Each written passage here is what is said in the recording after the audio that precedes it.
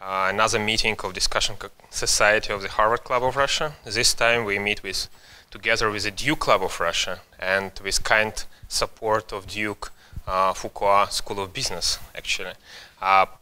So it could be a series of events, maybe with cooperation with other institutions here in Russia, alumni clubs and associations of different good people. For example, in this room, some global shapers community is presented also of World Economic Forum. So it's a diverse group of young and social activists. Let me introduce this time, we have a prominent philosopher, visionary, professor of Harvard Law School, and ex-minister for strategic affairs of Brazil, who implemented a lot of large-scale reforms in the country, and Brazil, and participated in establishing a framework of cooperation between Brazil and Russia as a part of BRICS institutional agenda. Professor Unger came to Russia to participate at G20 conference and to meet with a number of interesting people and to make a public lecture at High School of Economics tomorrow. It's scheduled in the morning for students, and also to see how Russia is changing, how our society is developing or degrading. It depends on point of view and a starting point of counting. But because Professor Unger was involved in the Russian environment and visited Russia 4 times between 2007 and 2009, if I'm not mistaken, to meet with a I think it's better maybe I sit. Sorry. To meet with a number of Russian high official leaders and to discuss potential of cooperation between Russia and Brazil. So today's meeting is devoted to a broad topic. We will discuss basically any ideas you would want to share with Professor Unger. But mostly my suggestion would be to focus on the ways of Russian political and social development. It's a very, very common thing in Russia for generations, I would say, to discuss what is the way we are going to take, what should we do and how should we develop. In all Russian literature of 19th century and even earlier, we can see that high-profile, prominent writers, authors would say almost in every piece of writings they produce, they would say that Russian future is ambiguous and unpredictable, as well as our past and even our presence in the world is still kind of unstable, shaky reality. So that's why the question, what are we doing in this world, what is our destination and our destiny, is the central theme of Russian literature, philosophy, and political life, I think, of modern times as well as of the last couple of centuries at least. So regarding format of our meeting, I will pass my, actually Professor Unger has his own microphone, so I will pass a turn to Professor Unger to make a short introduction, 15 minutes as you wish, and then I will ask my question. Leo Specht, our another guest, good friend and doctoral student of Professor Unger, who is also participating in all these important meetings we had in Moscow yesterday and we'll have today and tomorrow, and who has a lot of connections with Russia through academic collaboration and business. Dr. Specht was part of our civil code preparation committee, I would say, and was a leading expert body of foreign lawyers who participated as advisors in preparation of Russian civil code through codification period in 90s, and in generally collaborated with Russian Academy of Science in sphere of law, even in late Soviet times in 80s, if I'm not mistaken. And yeah, sorry, but it's attracting actually. And now Dr. Specht is a partner at his own law firm called Specht Boehm, which is based in Austria but has a branch in Moscow too, and as well in Kiev as a Eastern European countries. So then I will pass turn to Dr. Specht to contribute to this introductory speech and ask maybe a couple of questions, and then we'll go to the audience for open discussion, for your questions, introductions, if you want notes, and then I think it will take maybe 1 hour, and so maybe it would be final conclusionary speech of Professor Unger. That's it. Okay. Well, thank you very much for this opportunity to have a conversation. And my intention is that it be a conversation and not a talk followed by comments and questions. Now let me begin by suggesting something about the perspective from which I make these introductory remarks. I believe that none of the fundamental problems of contemporary societies can be solved without institutional innovations, and in particular, innovations in the institutional arrangements that define a market economy, a representative democracy, and an independent civil society. That is not the perspective that prevails in the contemporary world. We are accustomed to think that a market economy has a predetermined legal and institutional form. The mainstream economists, for example, believe that a market is a market, a contract is a contract, and property is property. We identify representative democracy with certain institutions that have evolved in the modern North Atlantic world. And similarly, we think that an independent civil society has a recognized and undisputed institutional form. I disagree with these assumptions.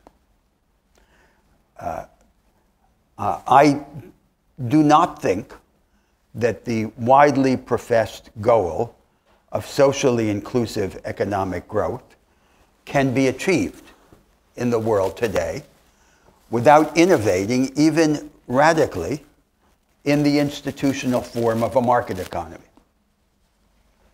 And the reinvention of a market economy can, in turn, not be implemented without changing our understanding of how independent civil society is to be organized and how democracy is to be established.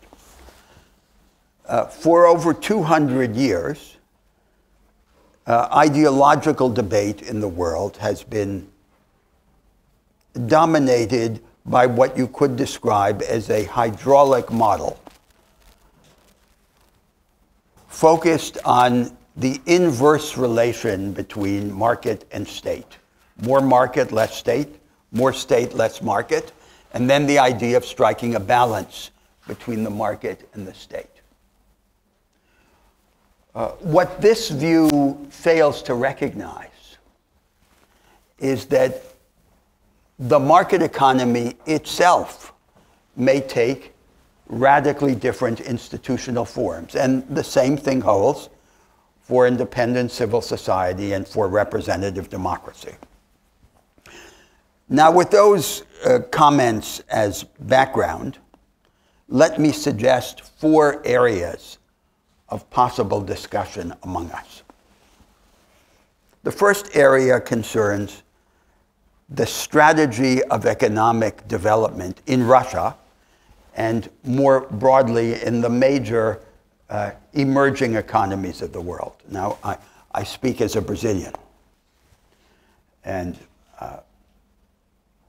as someone who was involved in the discussion of the BRICS,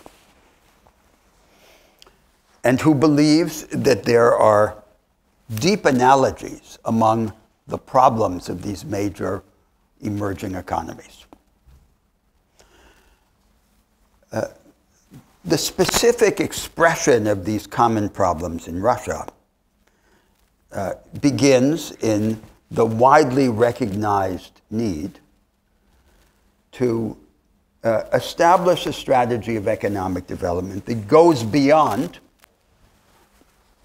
dependence on the production and export of commodities and the extraction of natural resources. So the country has no future if it cannot overcome its dependence on oil and gas and more broadly on primary production. There is then the temptation to imagine that one could superimpose on an economy largely oriented to primary production a high-tech sector. So it's as if you would say we have oil and gas and then we paste on top of it a Silicon Valley or many Silicon Valleys. Now, stated in that crude fashion, it's obviously a preposterous idea. What primary production and high-tech have in common is that they are both forms of activity that generate relatively little employment. So this is not a solution for the country, not a solution for Russia, not a solution for any of the major BRIC systems. What then should be the strategic idea? What sequence of structural transformations would allow the country to go beyond primary production and systematically to change each sector? That's a point of departure for our discussion. Now, a second area is education. If we imagine an economy that is able to innovate simultaneously in many sectors, obviously one of the fundamental requirements is the formation of human resources.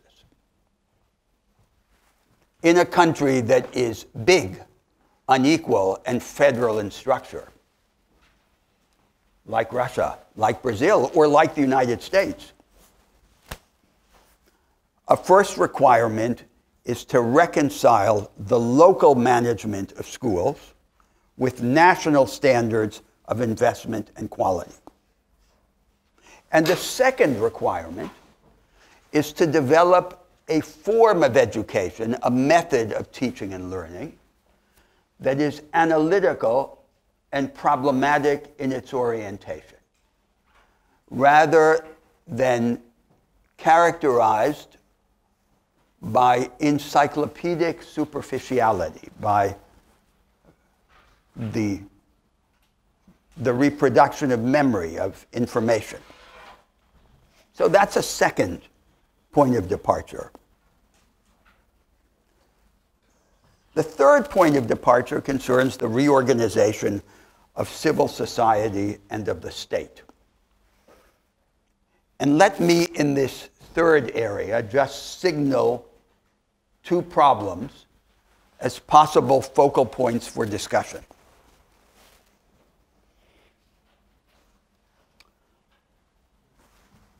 The first problem is the relation of civil society to the provision of public services.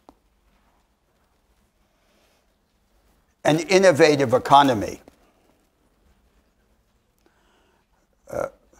requires high-quality public services. including services of health and education. Now, we have in the world today two models of the provision of public services.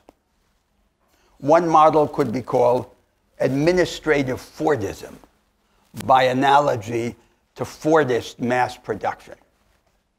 It is the bureaucratized provision of standardized, low-quality public services.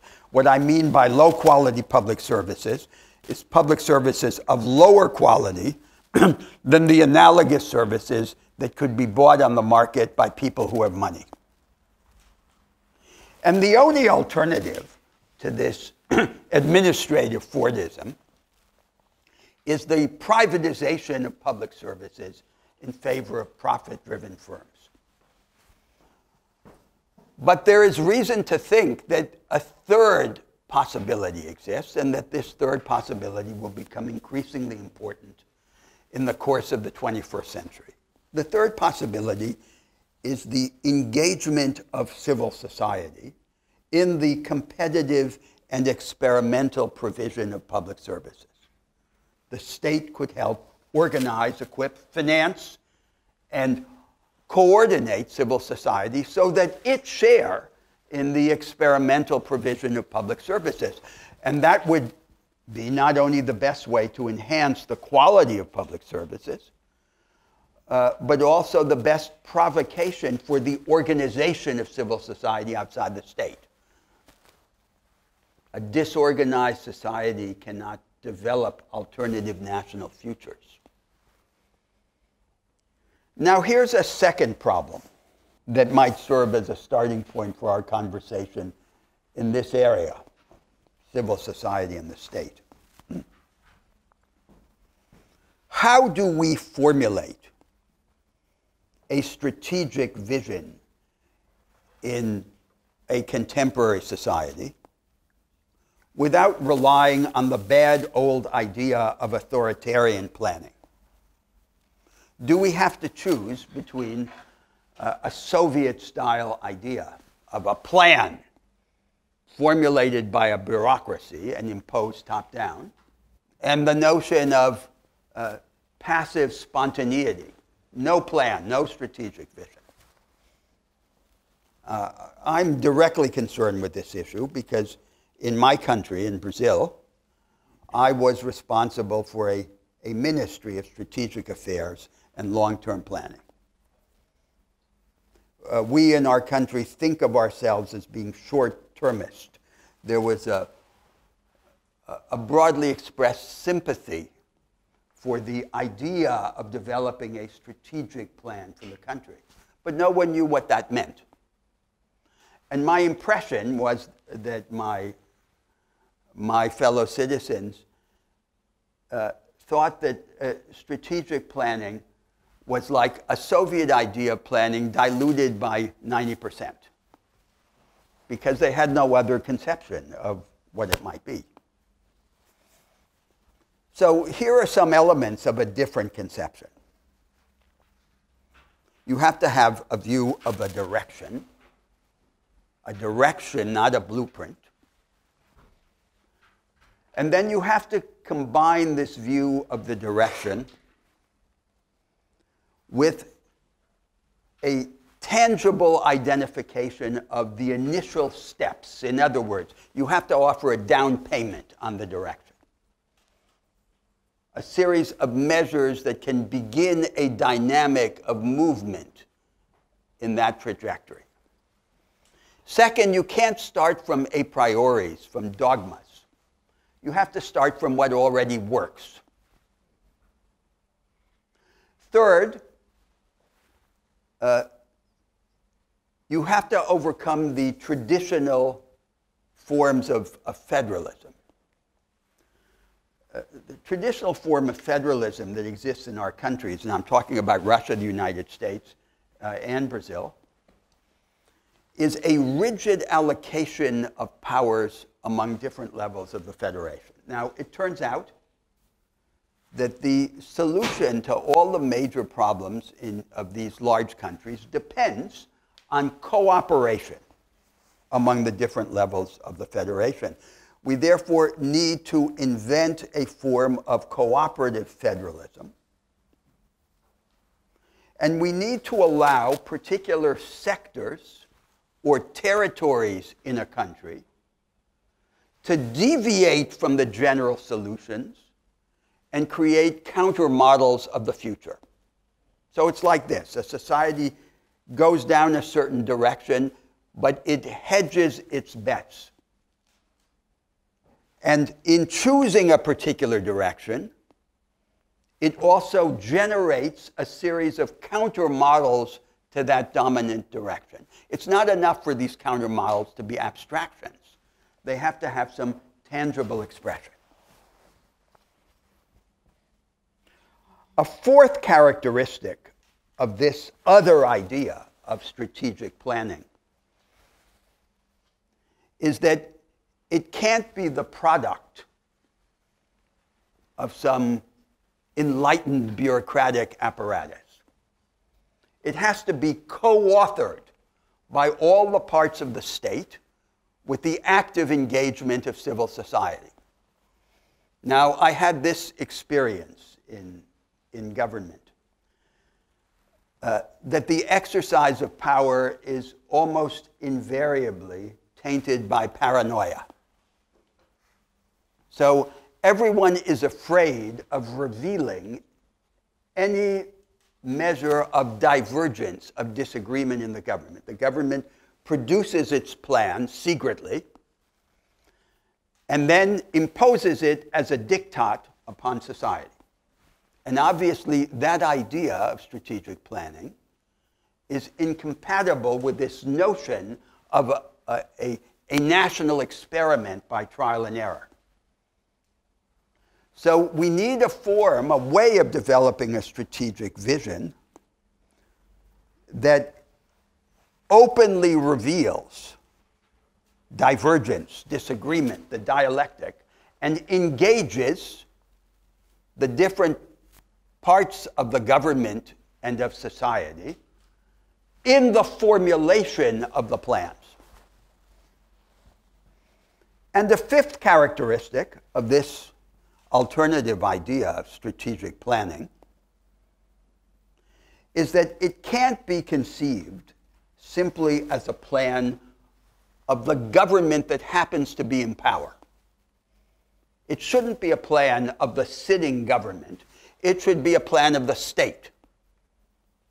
And that means that it has to be sustained and developed by a consensus among the major political forces in the country. The objective is to survive the present government, to create a loose consensus in the country that has some staying power.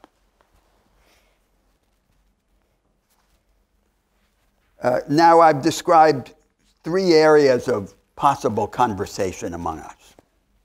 The strategy of economic development, to go beyond primary production, the formation of capabilities through the radical reformation of education, the reshaping of civil society and of the state, and in particular of the idea of strategic planning, reinterpreted along the lines that I've just suggested. Now, here's a fourth area of possible conversation. And that has to do with the relation between these strong national projects that have an institutional content,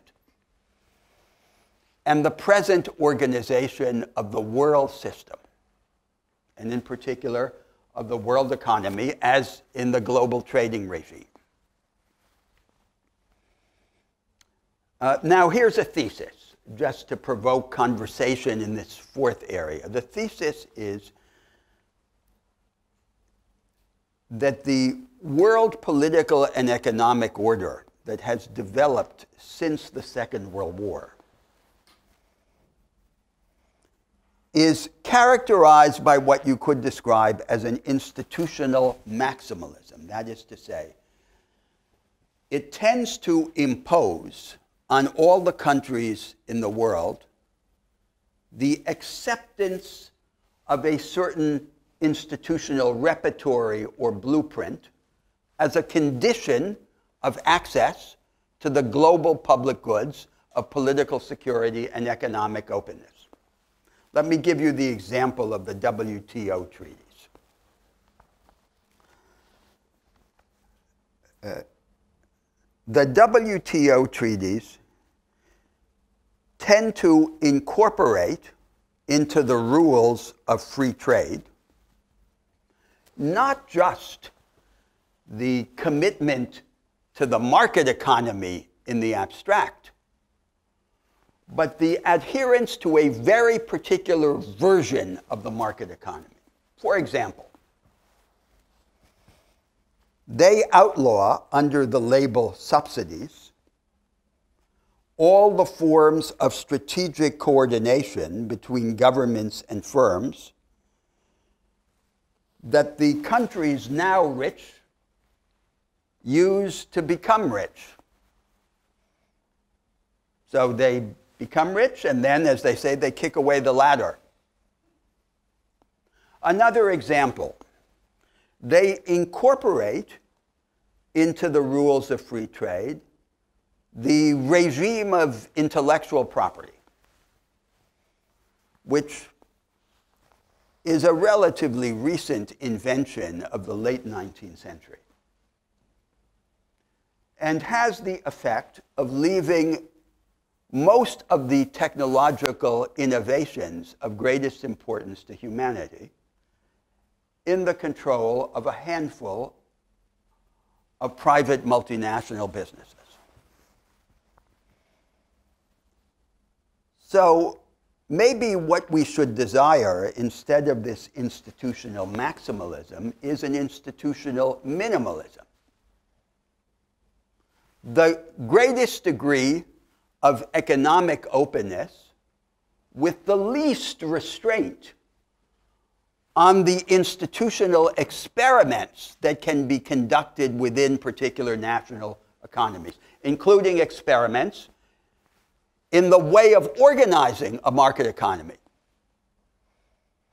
Now, we know for a fact that it's possible to organize the world economy on such a basis because the regime that preceded the WTO, the regime of the GATT, was characterized by an institutional minimalism of exactly this kind. So the idea would be, within each major economy in the world, radical institutional experimentation. Experimentation in the form of a market economy, of a civil society, and of a democracy. And in the world, an order that reconciles openness, economic openness, with a margin of maneuver. A world order that is hospitable to deviation, to heresy, to alternatives, to experiments. Now, how would such a world order arise? It could only arise through pressure from below. That is to say, if major countries like Russia and Brazil commit themselves to programs of institutional innovation, and then discover that these institutional innovations contradict the limits imposed by the present world order. And then we can have a transformation. Then we can overthrow this Metternichian project that the great powers have imposed on the world in the name of political security and economic openness. So there you have a suggestion about 4 areas of conversation.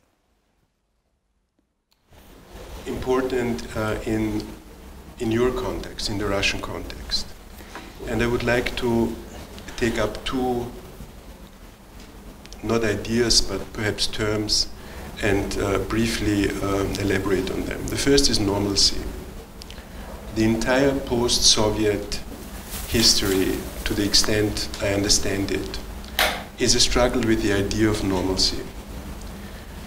So the narrative would be the Soviet Union was something not normal, was an exception to what history actually dictates as a normal path of development. And then there is this realm of normal countries, and everything you should aspire for is becoming part of this realm. Now, Alexei was so friendly to remind me of the fact that I'm old enough to having seen all kinds of people, characters, and attempts in the late Soviet and early post-Soviet context of bringing the country in line with what was perceived at this normalcy. There were some funny events, like a member of the then Central Committee of the Communist Party of the Soviet Union coming to Harvard and expressing his opinion that the future of socialism is the supermarket. And there were tragic events like what happened with so-called radical liberal experimentation in Russia after 1991. But it was all driven by the idea that there is this normalcy, you should be part of it, and if the country suffers enough, if the shock is deep enough, at a certain point in time, you will have crossed this river, and on the other side, there's this normalcy. Now the normalcy is gone. In Europe, particularly one of the realms the examples were taken of, there's a deep crisis. And it's not only an economic crisis, it's an institutional crisis, it's a political crisis. And it is a crisis which in its periphery partly takes forms which your country was familiar with in the 90s. So children who cannot go to school, old people who cannot live from their retirement payment, public services which simply collapse, not in Germany, not in Austria, but in Greece, in Spain, in Portugal, etc. So I think it is time to overcome this idea that there is this future which is to be described or understood as the participation of Russia in the realm of normalcy. And the second idea, or the second term, I would briefly want to address, and it's related, and for Russia, I think, particularly important, is the idea of experiment and experimentation. The idea of deviation from the path to normalcy was mostly discredited with the term experiment. If you read about the Soviet Union, particularly Russian literature about the Soviet Union in the 90s, then Soviet experiment was a particularly negative term. Now, leave aside Soviet, I'm concerned with experiment. The idea that people can try something different and something new is strongly rejected and has been strongly rejected in this country for 10 or 15 years. And the kind of experiment which we see now in place in Russia as a government program, as official politics, contributes to the discreditation of the idea of experiment, because they themselves describe them as a kind of experiment within the realm within the system of world economy they aspire to be part of. So I would like to kind of sharpen your instincts and plead that we reach out to not narrow the horizon, but that our visions kind of broaden it to the extent not only possible but necessary. Maybe let's go to questions. It would be easier. Well, it's not questions. It's one is a discussion. As people should say what they think and now shape the discussion. So, is anybody brave to start it? So the word that stuck there was tragic. So the restructuring in the 90s was tragic, very interesting, very different. It seems to be sort of like a philosopher's dream to think about what would you do if your, continental union completely changed. So how would you do privatization differently? What other ideas could we have? Or maybe if you don't answer that question, what's going to happen with Europe? And how would you run it in the morning if there was a massive crisis and it had to happen right now? What would you do differently? What would you do?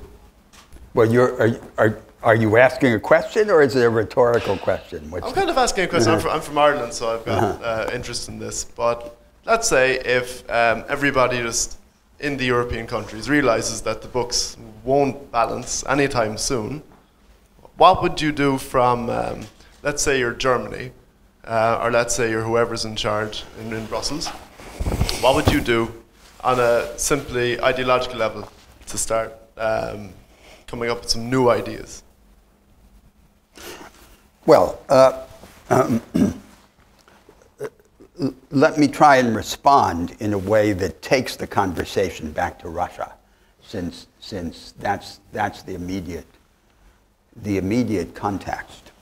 Here are two themes that might help shape the development of a project. So the first theme is the nature of the economy that is emerging in the world after what we call Fordist mass production. So in the 20th century, the dominant industrial paradigm was the large-scale production of standardized goods and services with relatively rigid machines and production processes and semi-skilled labor. So that's what we conventionally call heavy industry. But it's really this idea of rigid Fordist mass production. Now we see in all the major economies of the world, the emerging economies as well as the rich North Atlantic economies, the development of a new style of production. And it's not correct to characterize this new style of production as simply high technology or idea dependent. It's much more than that. It's a set of methods.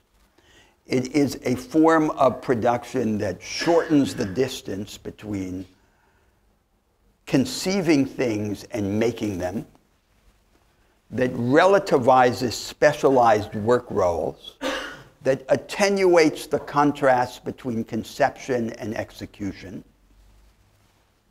and that mixes together cooperation and competition in the same domains of activity. It's an experimentalist vanguardism in production. And its general tendency is to turn the best businesses into something that is more like the best schools. Production becomes a form of permanent innovation. Now, the trouble is that these new forms of production are largely quarantined within relatively isolated advanced sectors that are weakly linked to the rest of the national economy. And the vast majority of the labor force in the richer economies, as well as in the poorer ones, is excluded from these advanced sectors. So then a crucial question becomes, how can the gateways of access to these new productive vanguards be opened? So that it's not just the Silicon Valleys, so that it's not just the advanced small and medium-sized businesses in Catalonia or in Southwest Germany, so that these advanced productive practices are disseminated through a large part of the national economies.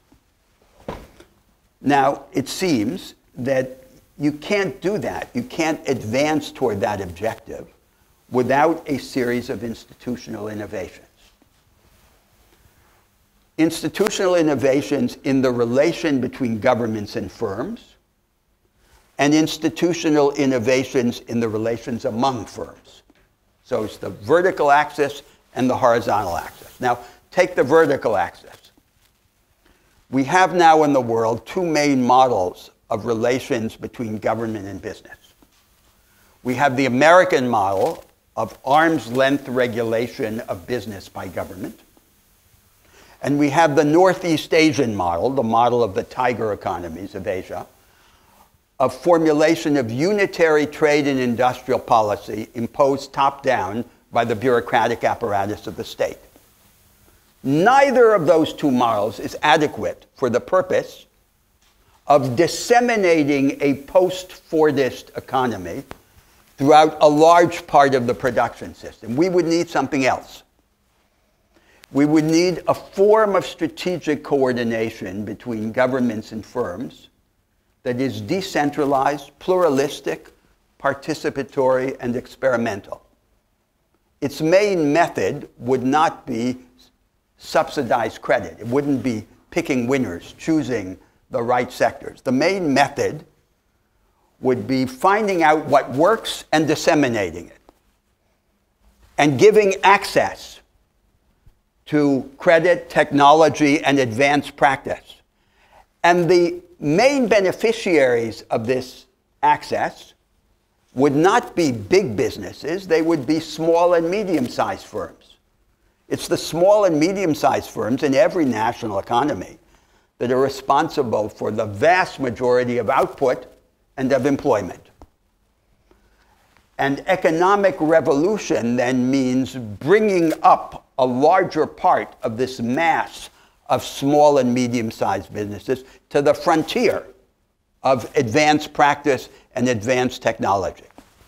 But, my question is not a question, but the response is: how can you have so much activity and let's say on the small to medium businesses, how can you have so much just freedom for them with this top-down model of control? You can't do it through a top-down model. That's what I'm saying. You can't choose between the American model and the Northeast Asian model. You need something else. And these innovations on what I'm calling the vertical axis might be combined with innovations on the horizontal axis. That is, you might want to promote among small and medium-sized businesses regimes of cooperative competition so that they can compete against one another and cooperate at the same time, pooling resources and achieving through this pooling economies of scale. Now, actually, although this idea is I'm describing it in a 21st century vocabulary, was the basis of the development of agriculture in the 19th century. American agriculture was developed through this combination of decentralized partnership between governments and family farmers and cooperative competition among the farmers. It's just that we don't have a developed example of this paradigm in industry as opposed to agriculture. But there you have an initial set of examples of what it would mean to begin changing the institutional character of the market economy. It's not just regulating the market. It's not just compensating for the inequalities generated in the market through retrospective tax and transfer. It's reshaping what a market economy is in its institutional content. Now, let me suggest a second focus of this issue, of this idea of institutional innovation in the market: the relation of finance to the real economy. The world has just been through a major financial crisis, helping to provoke a crisis in the real economy. And you see that the debate in the world is almost entirely dominated by two themes, both of them superficial. First theme is the need for stimulus, vulgar Keynesianism. And the second theme is the regulation or re-regulation of finance. But there is almost no discussion in the world of the basic structural issue of the relation of finance to the real economy. In all the market economies in the world today, the production system is largely self-financed on the basis of the retained and reinvested earnings of private firms. All empirical studies that have been done show that the vast preponderance of the financing of production is internally generated in the production system itself. Now, this simple observation then leads to the disturbing question, what then is the point of all of that money in the banks and the stock markets? Theoretically, it's to finance the productive agenda of society. In fact, the preponderance of financial activity has only an oblique or episodic relation to the financing of production. So it's as if in good times finance is largely indifferent to the real economy, and in bad times it becomes destructive. Instead of being a good servant, it's a bad master. And then we have to ask, well, does it have to be this way? How could we, through a series of institutional innovations, enlist finance in the service of the real economy? For example, through tax and regulatory changes that discourage financial activity not related to the expansion of production and the enhancement of productivity, and encourage the financial activity that is. Or by mobilizing some of the vast saving of society accumulated in the pension systems to make it available for the undone work of venture capital, investment in emergent enterprise. That's a whole other frontier of institutional innovation in the form of the market economy. Now, here's then the thesis that I offer for discussion. The thesis is that if we take a project like the project of overcoming dependence on primary production in an economy like the economy of Russia, we cannot solve the problem by simply pasting on to primary production a high-tech sector. We can solve the problem only through a sequence of institutional innovations like these that I've just described. These changes, this reinvention of industrial policy, not as a practice of picking winners, but as a practice of expanding opportunity and capability. Or these innovations that are designed to enlist finance in the service of the real economy. That's the path. But that path is immensely more complicated than the simple idea of reallocating resources. It requires an institutional reinvention. And the institutional reinvention depends on ideas, and the ideas are not yet there. Just a second, if you don't mind.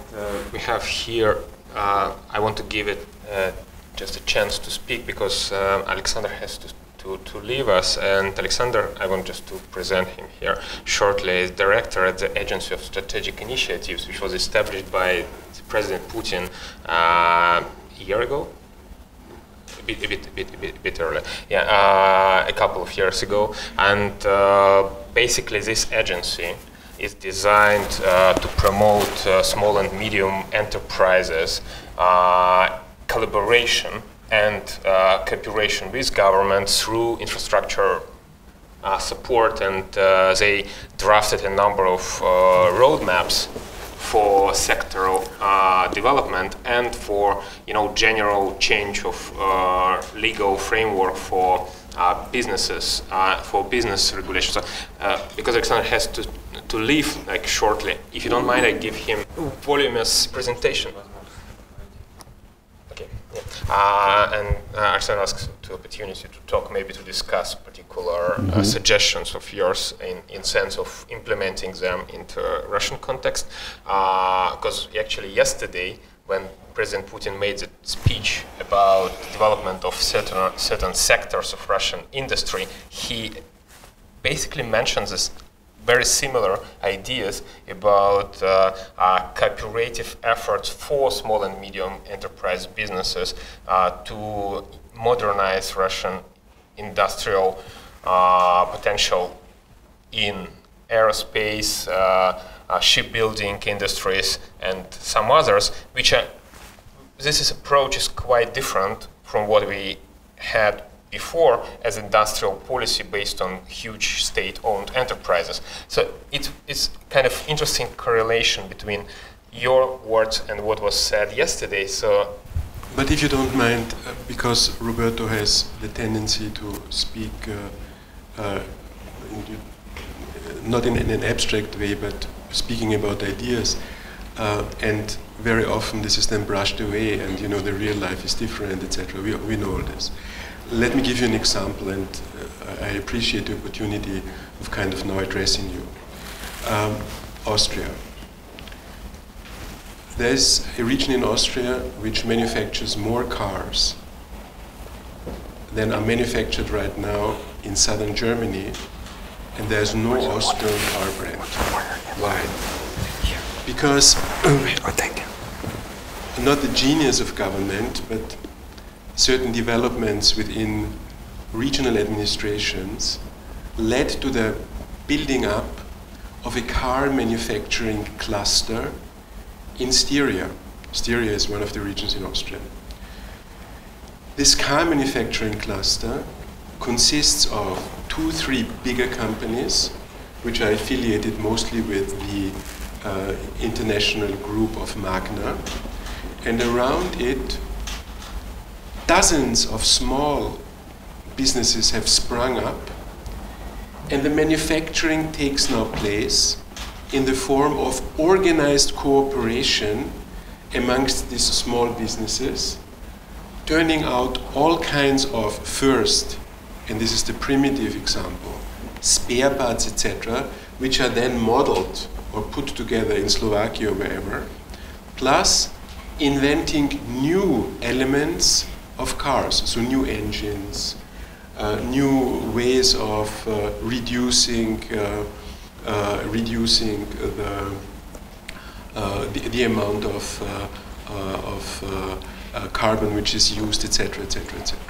Now, this sector employs right now, around the city of Graz, which is the capital of the region, 85,000 people. It's huge by Austrian standards. I mean, Austria is this small country, it's half of Moscow. Yeah? 85,000 employees in more than 80 companies. But it's forming together a cluster, and the brain is not any longer Magna. Magna is the infrastructure. It's a big business as infrastructure for small businesses. The brains are in the small companies, many of which have programs of cooperation with the Technical University of Graz, with the Technical University of Vienna, with etc., etc., etc. So these are very specific examples which help us understand the broader idea of innovation and experimentation, with the effect that an entire set of manufacturing, which within a region which was always an industrialized region of Austria, has changed. Now the irony, and forgive me for addressing you in this direct way, the irony is that the former chairman of Magna Europe is now working in Russia, running a gas company, and he is not referring to this very successful model, but he is speaking as the representative of big corporate manufacturing, which is actually not the cause for the success. So what I'm trying to tell you is, be very careful in analyzing these examples, and try not to be disencouraged from the general notion or from the big concept, because there's so much of real life experience behind it. First of all, thank you very much for very interesting, provocative 4 points. My name is Ruben Vardanyan. I'm one of the business leader in investment banking industry, and I also founder of the business school Skolkovo. It was founded 7 years ago by private initiatives. I want to speak about from your 4 subjects, 2, public sector and education. I think one of the issues with education, which I think is becoming a key challenge for not only for developing countries like Russia, but also for the United States. The United States is facing serious challenges. They're spending trillions of dollars of investing in education, and they're facing a big challenge, cannot achieve very good results. And I think analyzing what's going in the education industry becoming very critical, especially in the 21st century, where the people becoming main assets. In my opinion, entire model of education, especially business education, under a big crisis, because the model was established after the Second World War. It was the demand of the marketing, finance knowledge was very big, and this was established by case study and the way how you can share information using some of the cases which was developed in developed countries. But in emerging markets, all the cases are irrelevant. Information is hidden. You cannot get real information what's going in the company. You cannot get real analysis what's going in most of the countries like China or Russia, because most of the information is not public.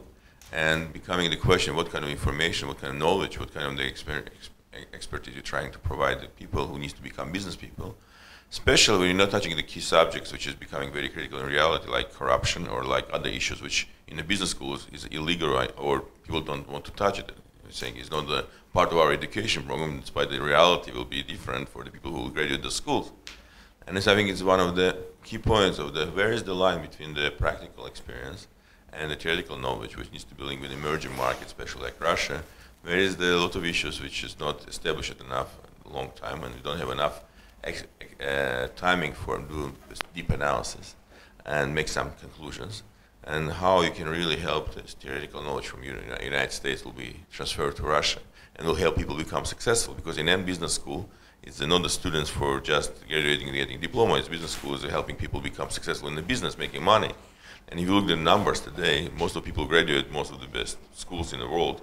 Coming to Russia is not becoming very successful. They've been attracted by some corporates, but they've not been really leaders of the transformation of the country. And the question of what needs to be done and how it needs to be changed, I think it's a good question from Russia, from current situation, especially with we're not enough resource demographic anyway.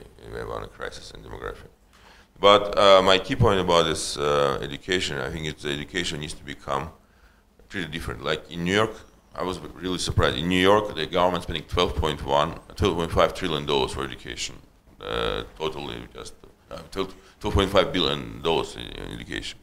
Making this efficient education, it will bring immediately different results compared to the charity with the whole private money with charity collecting is $1.2 billion a year. Basically, 10% efficiency in the education system in New York will bring $2.5 billion, $12.5 billion additional. Because I would say the education will need to become seriously reorganized and become more public-private partnership. It cannot be just treated like the public sector. And efficiency of the education will become critical for any success of the country's future. And this is why I think that whatever happening in South Korea, India, or in Singapore, it's a very good example of or Finland, where the special system exists, where the education becoming key industry from the respect, not only for money, but also for respect. The teachers in Finland much higher respected compared to any other profession. And I think one of the things which needs to be transferred is a model of education, the public-private partnership model. It needs to be better developed, and more importantly, the position of the teachers and their reputation of the education industry needs to be re-established entirely in a society. Otherwise, we will not be successful. And the other point I want to just raise a little bit very quickly is about the public sector and the role of the long-term planning. I've been privileged to know Lee Kuan Yew, Minister Mentor of Singapore, and he joined our board of the school. And I asked him why he joined, being 85 years old. In the school didn't exist in the time when he joined. It was just my dream. He said, because in 20 years' time, Mumbai and Shanghai will be more competitive compared to Singapore, and Singapore will lose the competitive advantages. We need to develop the relationship with the countries with the 7 hours distance from Singapore. I asked him, what is your plan? What's your vision about Singapore? How long you're trying to plan the future of Singapore? It's 80 years. Now, say we're speaking about the planning and how bad the Soviet system was about planning, but we have a China, which for 5,000 years was being empire, was provide the system of the planning, bureaucracy, very hierarchical system. I'm not saying it's a system that I want to live. I'm not saying it's the model that in the country that I want to be, but at least it proved by 5,000 years that the model can exist and can be quite efficient, self-sufficient, and can be quite well established for the country. I'm not saying about for maybe ordinary people. We can discuss about how life in China for ordinary person is good or bad. But I'm just saying the model what you're trying to criticize is not the same in any different country because it's a very linked with mentality, linked with some different model like Japan and China. I think it's a very good example of absolutely different mentality, different model, different behavior. And that's why we're doing analysis about democracy and public and private initiatives, how the private needs to be more involved, how public needs to be privatized. I think it's very important to understand also mentality of the people and nations who are living. So why Russia, being in between Asia and Europe, always been struggling between which model we are trying to be. So we've been always trying to get two models simultaneously, which is the worst case scenario, because the best is we have one model, doesn't matter which one, but we be consistent. What we have in our country, unfortunately, has always been trying back and forth, back and forth. We are part of Europe, but we're also part of Asia. And I think one of the key challenges today for all the countries like in Europeans or in Russia or Brazil is to find a model which really fit with the mentality, fit with whatever we are trying to do today, also for the future and the past. Because past is also showing, like the Greece is a very good example. The Greece was bankrupt. Last 1,000 years, the Greece was insolvent or bankruptcy 850 years. Okay, 850 years from the last 5,000 years, Greece was in a bankruptcy or insolvency, and the public's always know been good business model of the country, producing some products for the growth. Okay, European community decided to incorporate Greece or part of the EU because it was a political decision, not by the economical numbers. Now we're paying price for this. Okay, it was by decision, but basically it was clear decision done by political, not economic reasons. So I say we need to look the past very, I think, deeply and understanding what's going in the past, because it will be very well connected to the Russia, to Brazil about the past, like experimental issue. We've been experimented. Russia was most experimental country because we did a revolution and tried to build socialism in one country, which was not possible. That's why we've been very, very high risk taking country, but we destroyed the people who've been very high risk taken during the Soviet time because we've been very nervous about to be extreme again. So I'll say we needs to be very well more informed about what's going in the countries, what is part of the country, what's the culture difference, and what's the issues which we very specific. Like I like the Spengler. I think the Spengler was trying to analyze what's all well connected to each other, not only mathematics, philosophy, economical model, behavior, because it's all linked to each other. It cannot be separated. You cannot put democratic standards to China and say this is as soon as China will become democratic, this will be the new era of the China. I'm not sure, maybe the country will be destroyed because of the model will be not accepted by society and will bring very big problems for the country. Because just trying to implement democratic principle in China, I'm not sure is the best way to change China for the future. Thank you. Professor, thank you so much for, I mean, what was, I think, is taking very high pitch in our discussion, and thank you for a very profound insight. If you could just echo what Ruben is saying, I think one word that we need to really highlight and focus on is the word competition, because that escaped our discussion, but at the end of the day, where it comes to building institutions, building the right structure, building the right innovative process, at the end of the day, all of this is a result of the competitive process, right? So I think the real question is how can we stimulate the competitive forces in the Russian economy? I think, to me, that's cornerstone part of the discussion. I would disagree with your take on the primary production versus high-tech industries, right? I think at the end of the day, we need to be solving for development of the industries that are globally competitive, right? As in the case of Brazil, fine, it's offshore oil production, it's a globally competitive industry that's developing and forcing the rest of the economy to develop quite efficiently, right? With its constraint, but still, it does.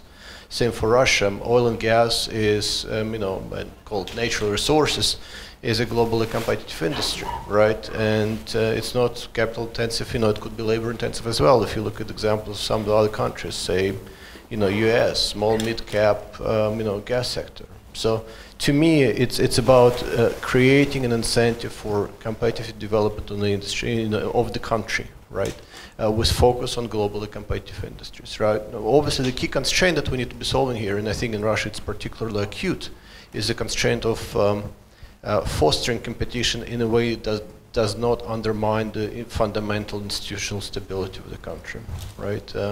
And that's a key trade-off, and I think this is what, in many ways, what Ruben is saying in terms of democratic values, China, et cetera, et cetera. It's not about the choice of model. It's about finding the right balance between fostering competition and institutional stability and development as a second objective.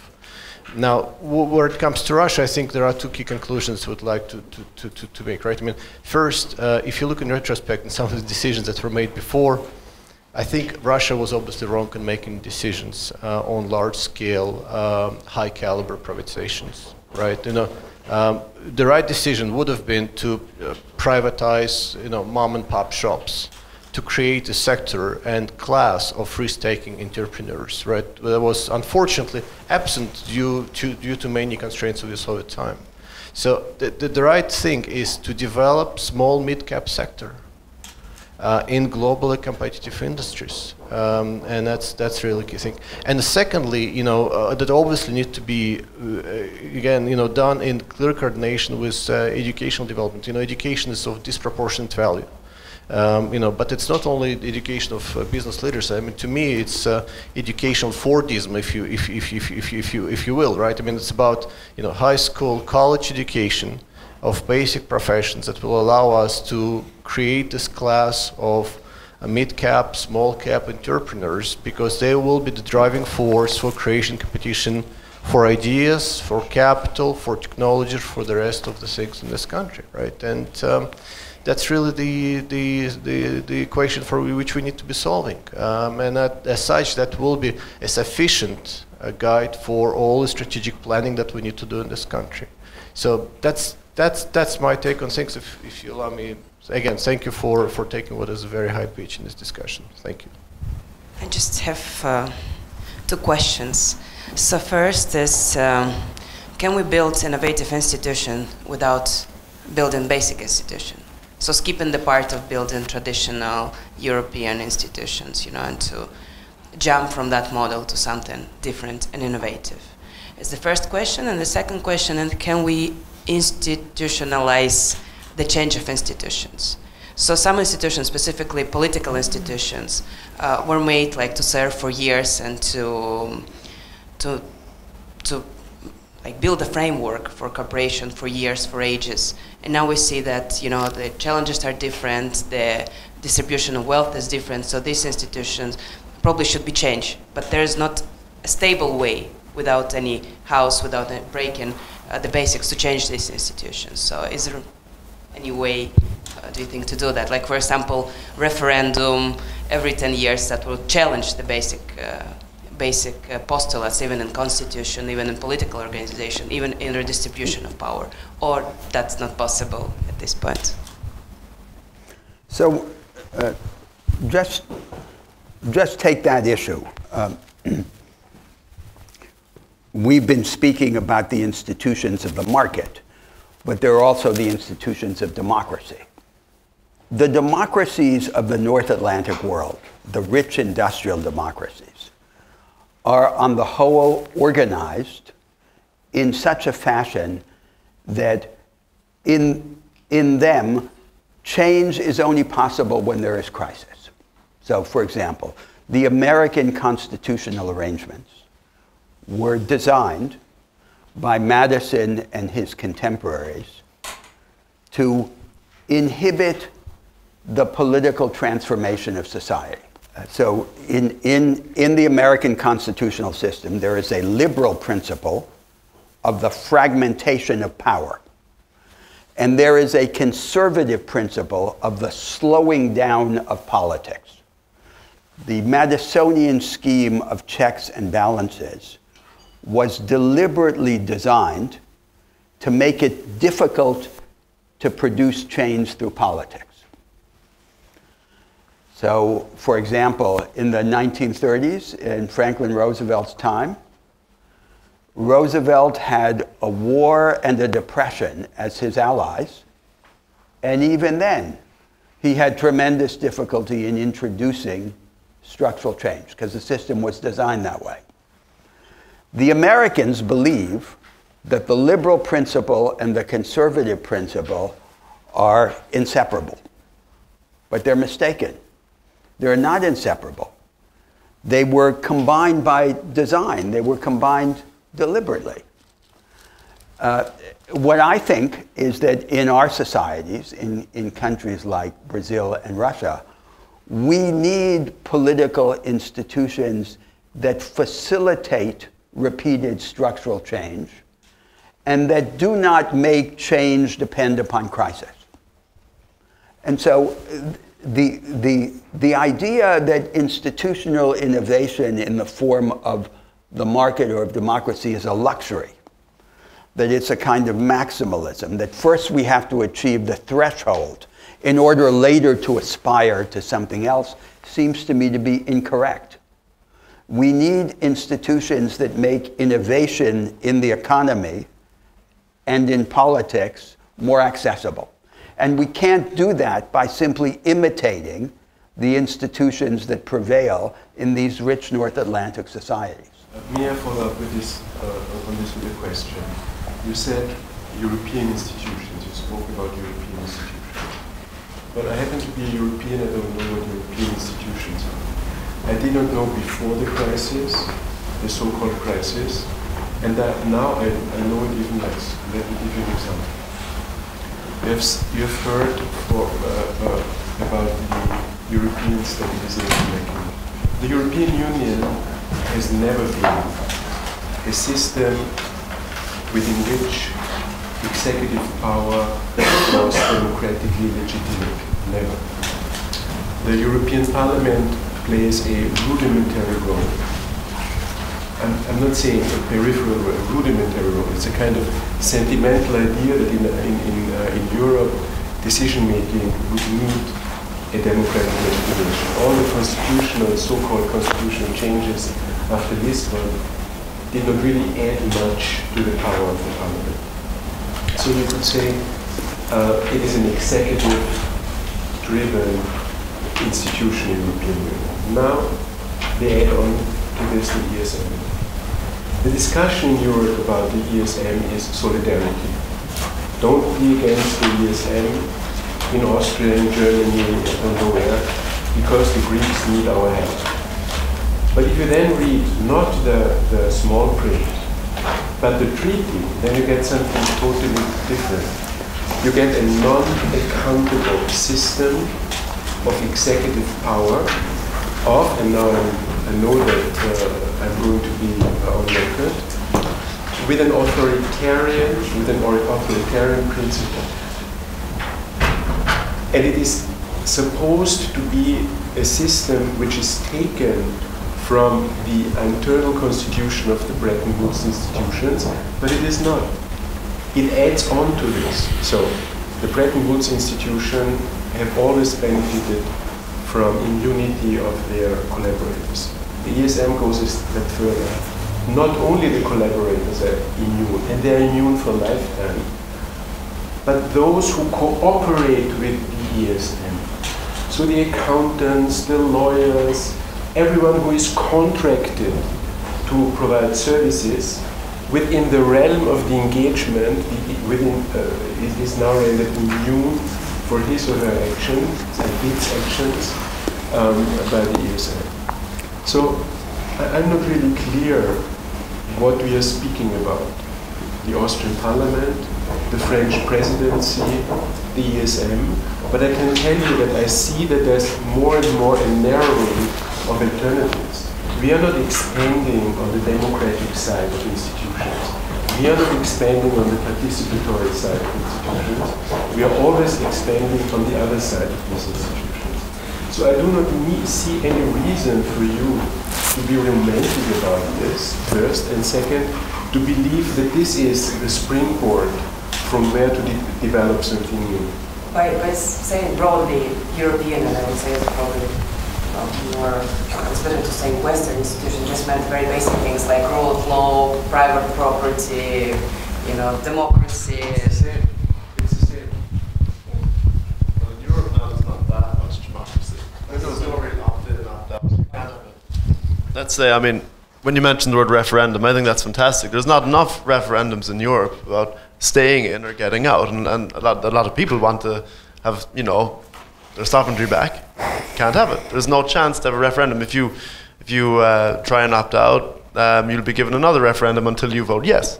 And this happens in Ireland all the time. You have for Lisbon, people vote no, you vote no. Okay, we'll have another referendum. Now everybody vote yes, and it becomes very. I just think that I know the topic of discussion is Russia, but the Russian privatization process happened, and Europe is going to have a similar fall soon. And I'd love to try and get that question answered again. Like, what can happen? How can you fix it? What would you do? So there's an underlying a division in a conversation like this, and let me try and frame the division. So it's one thing to organize an economy efficiently so that it can use established comparative advantage. For example, we in Brazil have a great advantage in agriculture, in the production of commodities.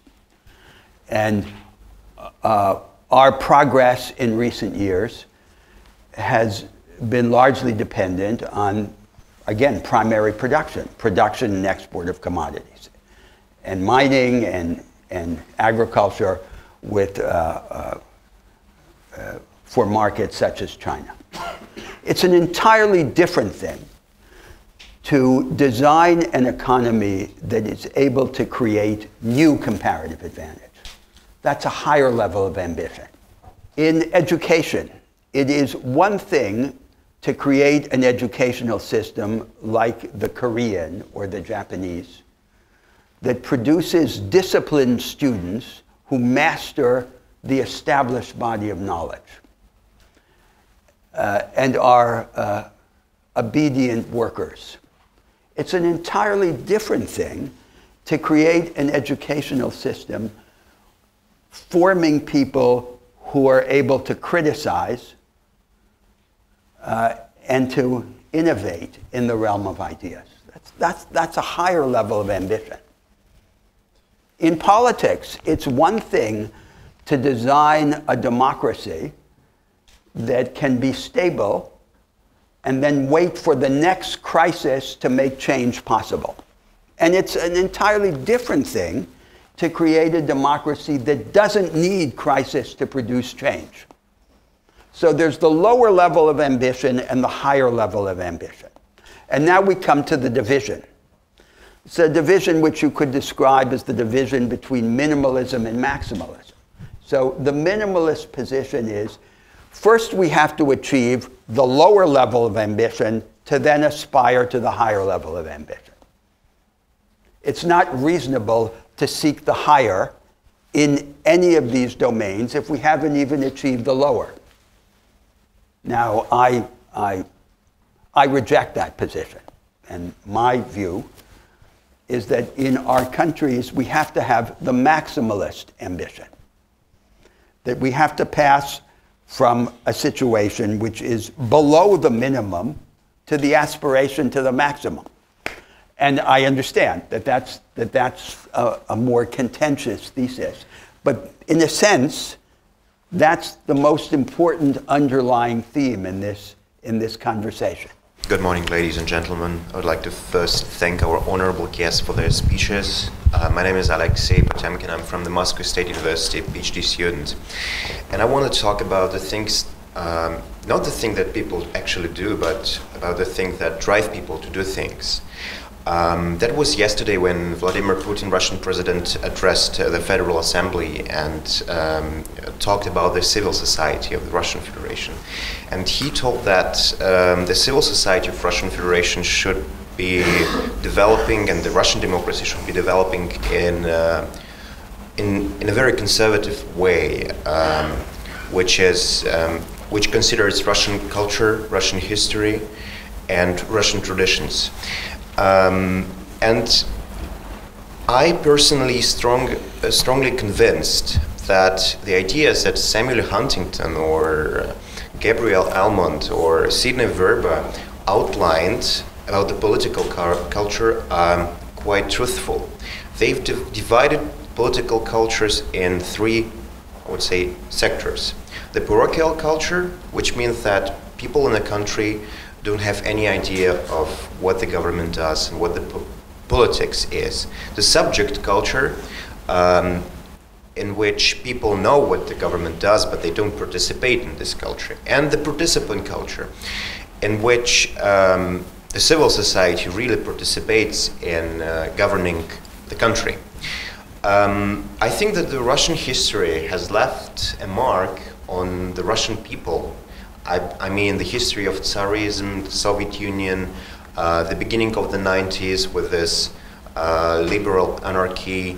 And this has left a mark, and people came to what they have now, to the stability under the President Putin. And I'm just, as a representative of the younger generation, I was quite involved in the student self-governing in Russia, and I see that the Russian younger generation is lacking activity. It's very passive, and there are two ways for Russian, let's say, for young Russian to become politically engaged, either to become a part of the system that we criticize, or to go outside to the streets, like many of my friends, they went to Bolotnaya Square. But the majority, let's say 90% of Russian students, they just don't care about what's happening. And this is the issue that Mr. Vardanyan has already mentioned, the issue of culture. Does it really matter? Can we build an active civil society in this country under what we have and used to have in terms of history? Thank you. Well, so here's if I could respond to the theme in a methodological spirit, it's dangerous to reify a national culture. So take the example of Japan. We now think of the Japanese as having a collectivist spirit. We know their life employment system. We think of them as largely passive and anti-conflictual. Now, but in the 1920s and 1930s, Japanese industrial relations were among the most conflictual and violent in the world. It's the same people. So what we retrospectively regard as the essence, as the inner nature of a people, often is the product of a historical circumstance and of a set of institutional arrangements. You say the majority of young Russians are passive, but allow me the following institutional innovations. First, create a multitude of these small and medium-sized businesses with access to advanced technology, knowledge, and practice. Engage civil society in the provision of public services. Establish some form of mandatory social service so that every young person who does not perform military service must perform social service. Establish a form of education that is oriented to analysis and problem solving, and that uses information deeply and selectively as an instrument of analytic empowerment, and that approaches all received knowledge dialectically from contrasting points of view. And then create political arrangements that encourage the engagement of the populace in political life, for example, through comprehensive national plebiscites or referenda. You'll then see a completely different nation. And the same people who you regarded as inherently passive will reveal a different aspect of their experience and of their capabilities. So my idea is that it is by a series of institutional innovations that we can radically transform the national circumstance. In thinking of these innovations, we have a problem because we are influenced by intellectual traditions, such as Marxism, that lead us to associate profound change with wholesale or systemic change. So the idea is there are these big indivisible systems in history, like capitalism and socialism. Either you manage one of these systems, and then you have a reformist politics, or you substitute one system for another, and then you have a revolutionary change. But this idea is entirely false. There aren't these systems. That's not how structural change happens in history. Structural change is almost always fragmentary, piecemeal, and gradual, but it can nevertheless be radical in its outcome if it persists in a certain direction. So the idea is that by having a vision of a direction, you can advance in that direction through a series of fallible, piecemeal, but cumulative changes that can have a radical effect through their persistence. If I may just, I think you're touching a very important point about the transformation, but if you look at the transformation models, there's only 4 models of transformation. Evolutionary, which is always a compromise and going slowly, and people complain it's going not enough quickly. Is reformation, is inquisition, and revolution, okay? No other system which brings the changes. And I don't know, maybe you know more, you will tell us. In this case, Russia being in reformation with Peter the Great, you have lost more people comparing any time in other time of the history of Russia, because he was basically destroying the society, saying this is people who has no beer is wrong people. So it was big revolutionary transformation for the society. It was very painful. We had the Inquisition by Stalin, who jumped Russia from one level to another level, just putting Inquisition is a part of the driver of the transformation. And we had a revolution. Now today in Russia, what kind of system you believe can be implemented to achieve the result? Because what Putin trying to do, with all my criticism, is evolutionary development, trying to do slowly development without being big transformation, without doing really serious reformation or revolutions. But do you think in Russia, like country with this whole history, can we do no evolutionary transformation, doing reforms with institutions, structural reforms?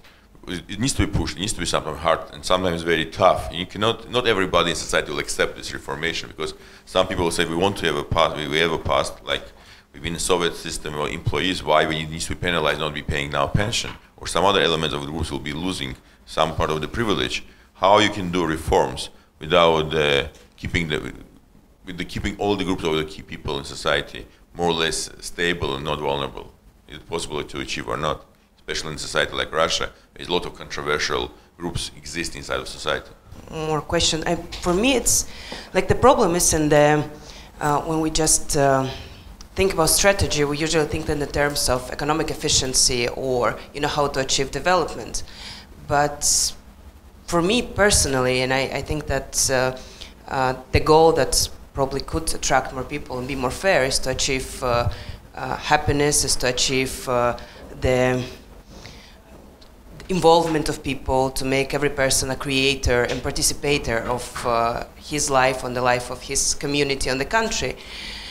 So when we think about like achieving economic efficiency, we always think, okay, who achieved economic efficiency? China achieved economic efficiency that way. United States achieved economic efficiency in its way, and we try to replicate. And that's why people don't want to participate in that, because that's not about them. It's about some economic efficiency that they don't specifically need. For example, I don't think that want to be a soldier of economic efficiency, like in general, even if Vladimir Putin is doing that, and probably even if that has some economic growth. And I think that's the main problem. So we're not thinking about happiness, and we're not making the society contributors of these changes. We're just making them soldiers of our ideas that are very traditional. I think just in response to these two interventions, one thing is for the ruler to decide that the established blueprint has to be adjusted. And then he says, a little bit adjustment, but not too much because we don't want instability. So, as Peter the Great or whatever. It's an entirely different thing to say, we don't know what the blueprint is, and we don't want blueprints. We want to create a society of people who can advance in the absence of blueprints, and who can form their own blueprints from the bottom up. And that's a completely different project. And that project is, in a sense, a revolutionary project. But it's not revolutionary in the old systemic sense of Marxism. It can be piecemeal. It can go step by step and part by part, but it is nevertheless radical in its direction. And that was the spirit of my suggestions. May I get back to your last remark? It's so typical for the discussion, because change is always associated with the suffering of the small people. This is what we have experienced, because we can only imagine that change is associated with a terrible development in society, with a crisis. And I strongly disagree from my own experience with working as an advisor of a prime minister. The same prime minister who after 12 hours of deliberation decided that our banking system needs 800 million euros as an umbrella guarantee of the state, and had no troubles of conceiving of the capability of the state, again Austria, half of Moscow, to come up with 800 million outside the budget. The next day, and this story was told to us when we were in Vienna on Sunday, responded to a priest who came to him and said, I have an idea and I have a program. I need 200,000 euros per year, and I take the most deprivated 1,000 homeless in Austria off the street. He responded, we don't have the money in the budget. These are choices which we make. These are not things which are enshrined in natural science. And I think we have to have the courage to move ourselves exactly in the way you are describing, beyond these limits of imagination. 800 million, no problem. We don't have a budget with 800 million, you get it. The banking system should not be worried. 200,000 per year to take 1,000 homeless people off the street, we don't have the money in the budget. I mean, this is more than emblematic. May I make a short intrusion?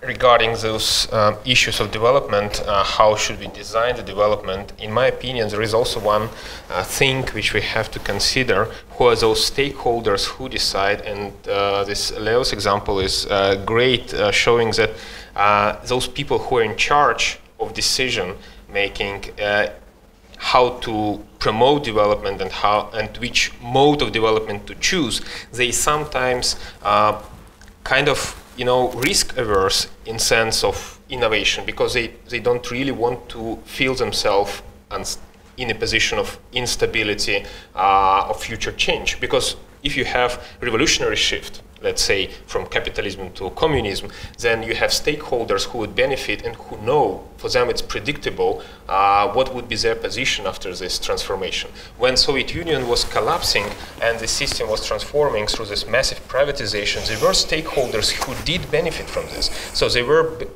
let's say, part of Soviet nomenclature who did got private property through this privatization process. So they considered themselves in a better position after the massive privatization. So they were stakeholders who were benefiting from this kind of transformation. But in your suggestion, when your transformation is kind of unpredictable because it's experimental and you encourage the only thing is experimentalism itself, so then who would the beneficiaries of this process, of this type of development? Only those people who would be more creative in a process, only those people who would be good in doing stuff, you know, but you don't have predictable results, so you cannot, basically like with investment, if you investor coming and saying, I want to invest this money with certain profit, so you have to show cash flow, I don't know, business plan, stuff like this. In case your investor come and say, I want to invest your money with unpredictable result, but possibly it would be really great return. So it's type of venture capitalist investment, but it's a specific sphere. It's not like how major investment works, you know. So it's a kind of unique and to a certain extent marginal part of investment process. So same thing with political and social change. If you encourage government, let's say Putin himself, to introduce such a way of reformation, of change, which would not be predictable to him personally and to the group related, affiliated to him as in power, being in power, then why would he choose this? Why he would opt in? You know, he would say, it's not predictable. Why? Why should I decide? Tell me what would be return. Tell me what would be the profit for us as an establishment, or for the vast majority, if we're looking for support of this vast majority. In any case, you have to show the result. In your suggestion, I would say it looks like stakeholders, political stakeholders, should be too brave to dare to, you know, to launch the process with unpredictable results. How would you solve this contradiction? I don't think that the issue is it being predictable or not predictable. The issue is it being more exclusive socially or more inclusive socially. So there is, for every transition, for every transformation, there is always a path of least resistance. There's always the path that is the easiest path. And it is the easiest because it is the one that imposes the least disturbance on the established structure of dominant interests and dominant ideas. So take the transition in the paradigm of production, the substitution of Fordist mass production by so-called post-Fordist or flexible production. The easiest form of the transition is the one that contains the advanced form of production in isolated sectors, like the Silicon Valleys, because it is the least threatening to the established interest and to the established ideas. Now, why do we have thought and politics in the world? We have thought and politics always to create an alternative to the path of least resistance. If the object is only to open this path of least resistance, we don't need to think, and we don't need to have political activity. The world takes care of itself, it reproduces itself. We have thought and we have politics so that there be some alternative to this simple reproduction of the existing world, with all the risks that are entailed.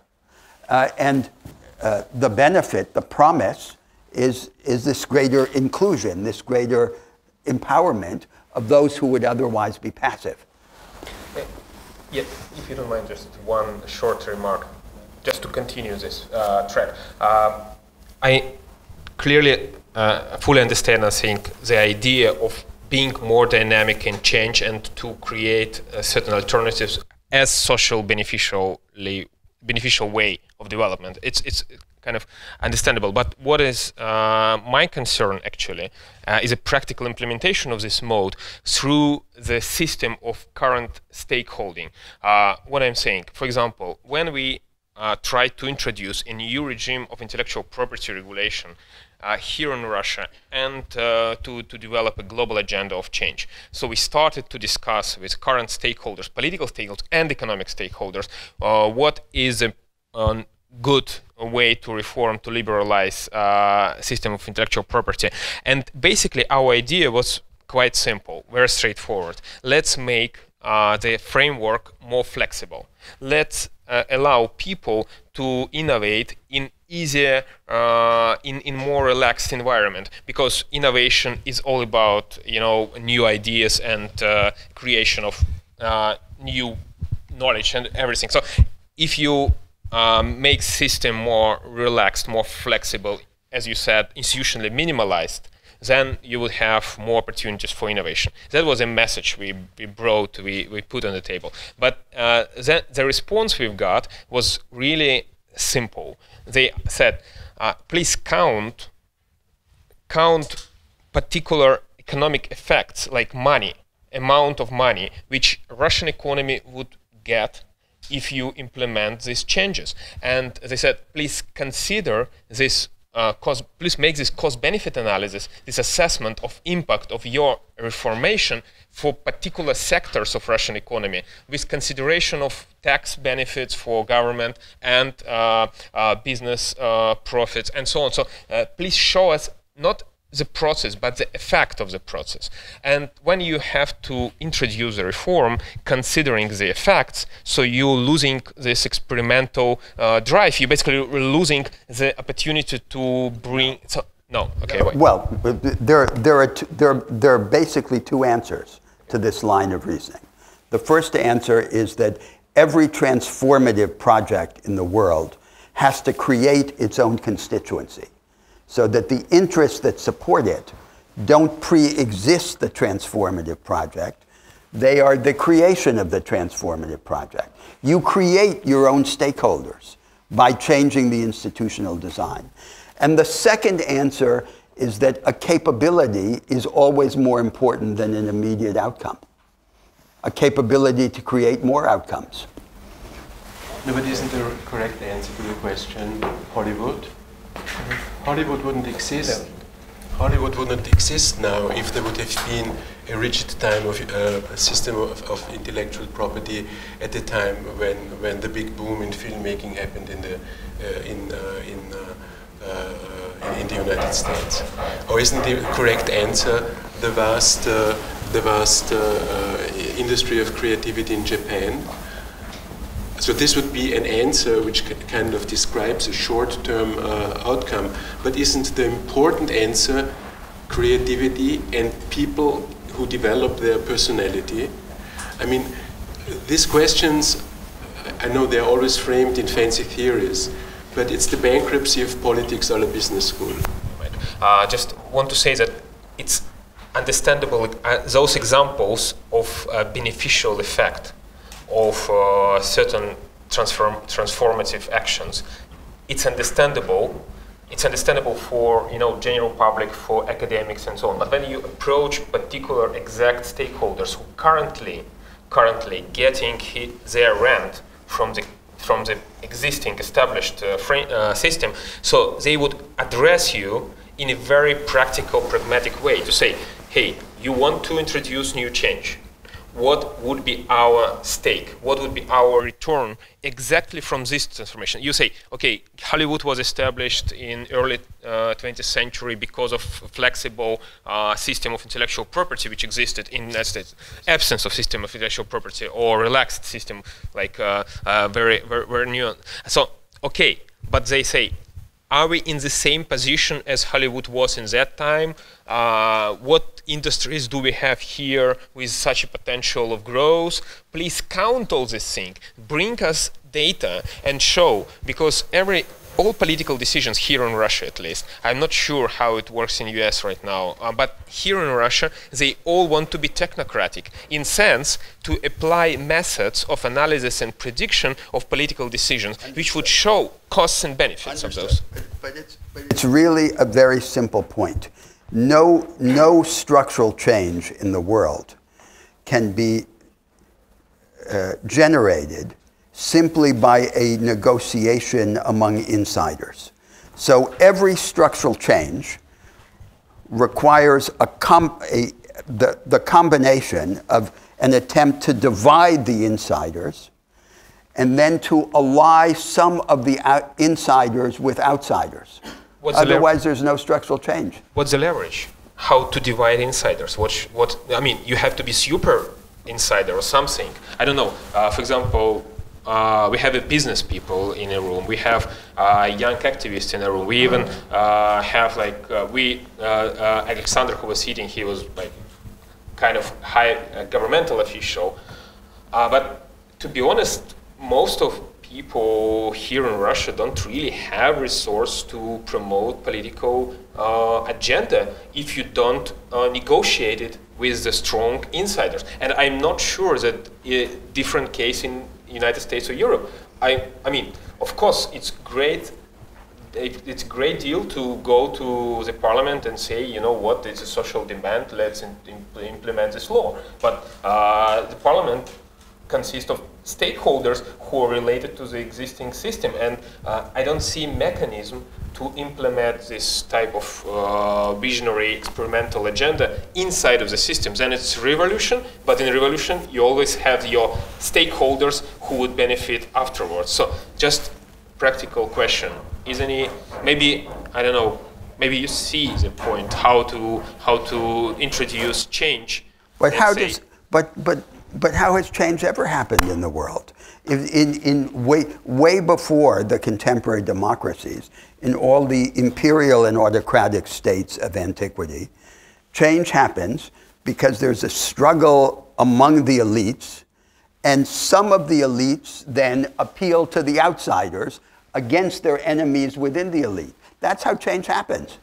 Great, but then this part of elite, which is contributing to the change, so they have to see their stakes. So I understand this point, because when Peter the Great initiated his reforms, he was a kind of outsider to the established system of hierarchy of aristocrats. And his team, his supporters, they were outsiders to those rent seekers of the old medieval elite of Russia. And when he got leverage, being a part of elite, of course he was a Tsar, but when he got leverage and his team got leverage to change something, he started this because he saw those benefits for himself and his guys after the reform would be implemented. I understand when Soviet nomenclature initiated mass privatization. For me, it's clear when you have opportunity to transform massive state-owned property into private property, keeping your control over it, it's clear why you do it. It's clear for me why current government initiated the process of bigger government impact on economy, because they control mostly government, not economy. So to use their leverage as a government people. But when you approach now, let's say Putin, hypothetically, and let's imagine he's sitting over here, and say, Vladimir Vladimirovich, we want to implement this change. Who would be your supporter inside? And how would you persuade your supporter? You have to say, your stake in change would be this and that. To show him or her the stake, you have to count. So to count, you have to implement certain method of counting, so cost-benefit analysis. When you implement this, you're losing leverage for, as you said, experimental reformism, because your experimental reformism is based on the absence of an exact instrumental, I don't know, method of implementation of this reform. You have to count some of the things and some of the people who were not counted before. And the characteristic psychology of transformation involves combining being an insider with being an outsider.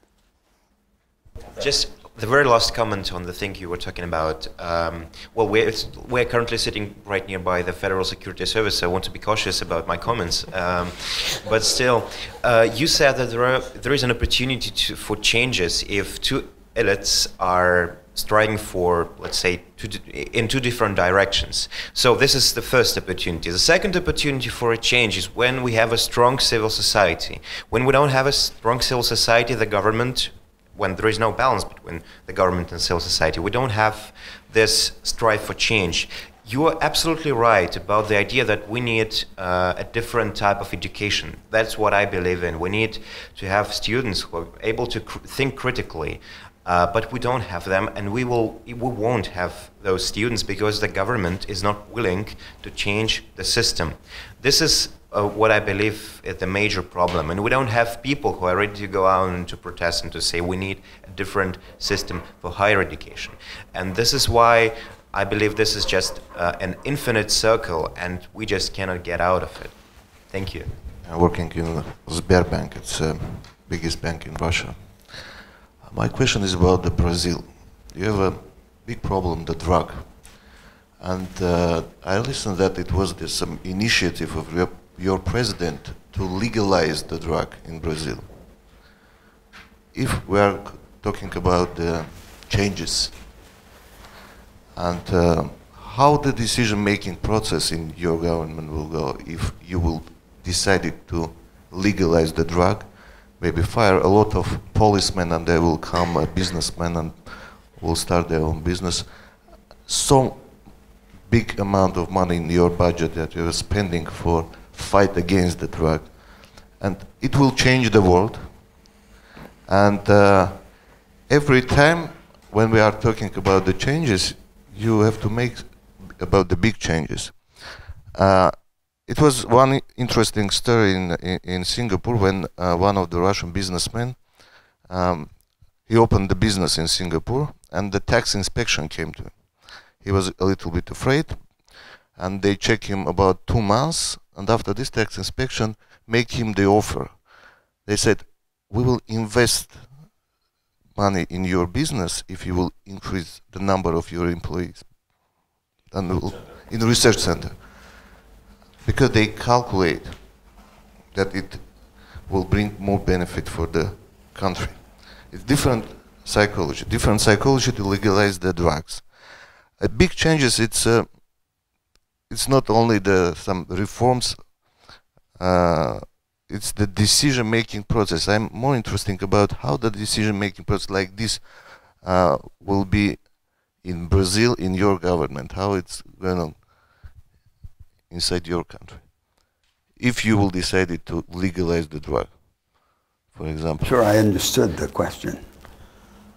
I had a meeting with the Princess Marble. She knows that you're president.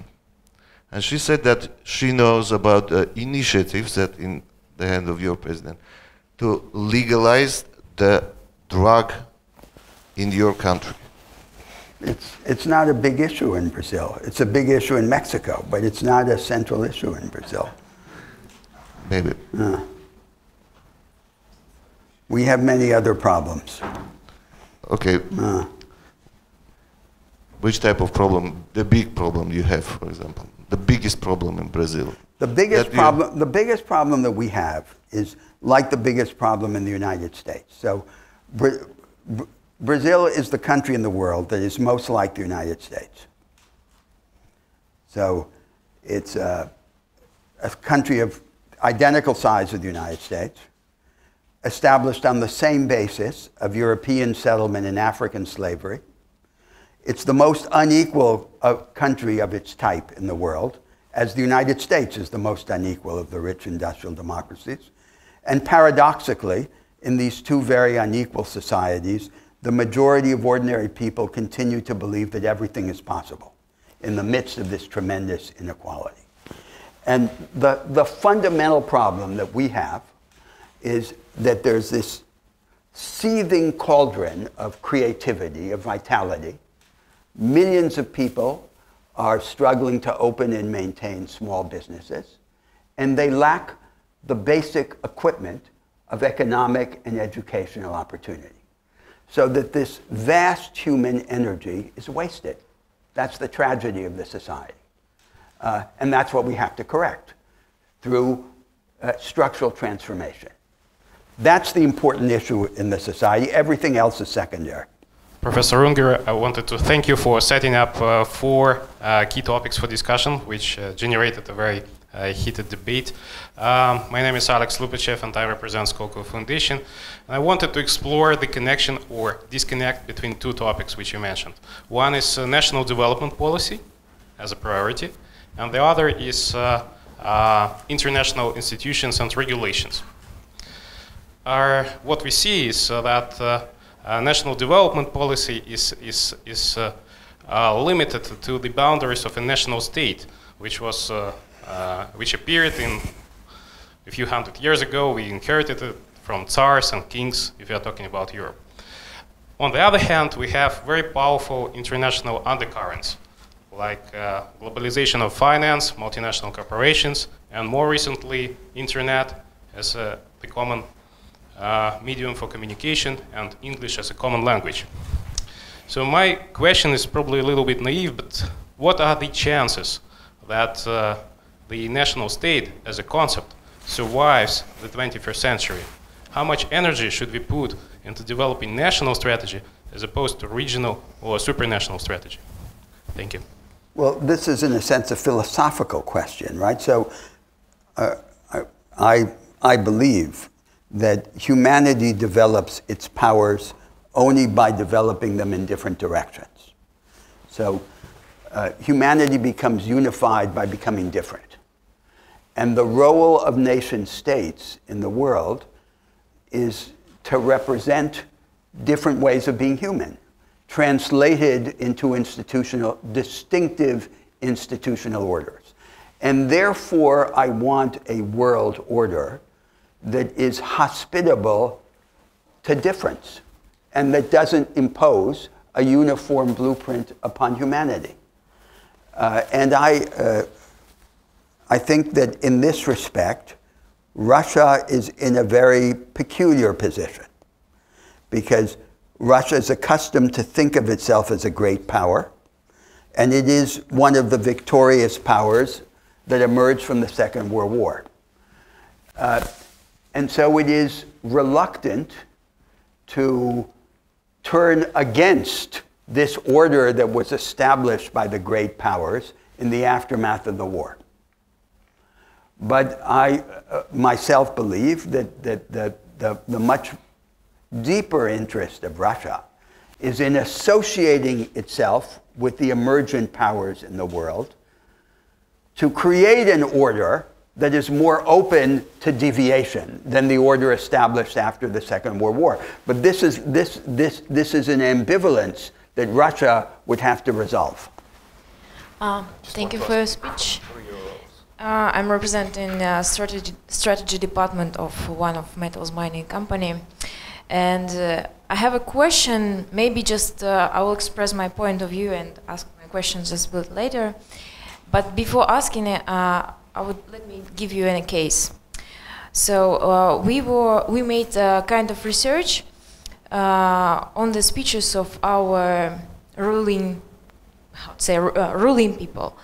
And about 30 years ago, in 1981, there was a meeting of Communist Party, and the speech of the leader consists of such statements, so that we need to increase productivity, we need to find another resources for growth, we need to solve transport system debottlenecking, and so on and so forth. And in 2011, we had a speech of Mr. Putin, who was actually repeating the same statements.